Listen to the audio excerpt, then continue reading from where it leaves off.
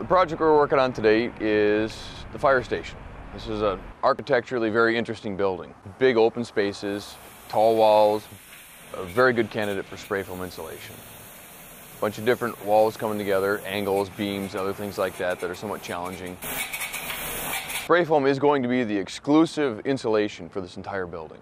The spray foam insulation is the best material when it comes to sealing up all of the difficult angles and other intersections of the building materials, getting a good air seal and preventing things like condensation and mold problems.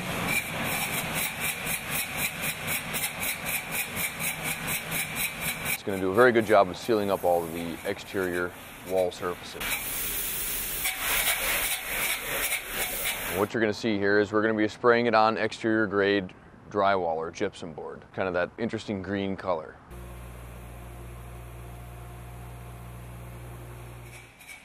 So we're going to be using this lift to access some of the challenging areas of this large open room. It's going to make the access much more friendly. Otherwise we'd have to erect scaffold, which would be very challenging considering that there's no concrete floor. And putting scaffold on sand is challenging and difficult. As you can see, we've got plastic masking over all of the windows and also against the decorative, completely finished roof. Now, this is kind of an interesting design where the ceiling is pre-finished off-site and actually put together as a part of the roof.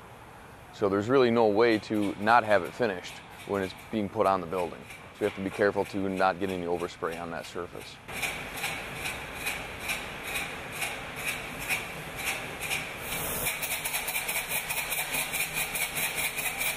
The spray foam that we're using in this building is really no different than the spray foam we use in any other building. It is a Class 1 fire-rated product.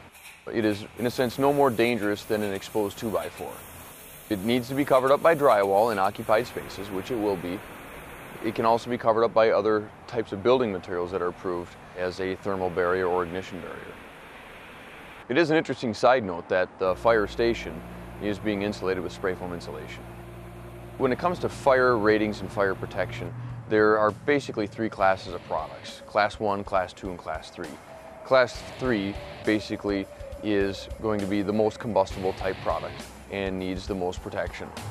Class 1 being the least combustible material requiring the least amount of protection.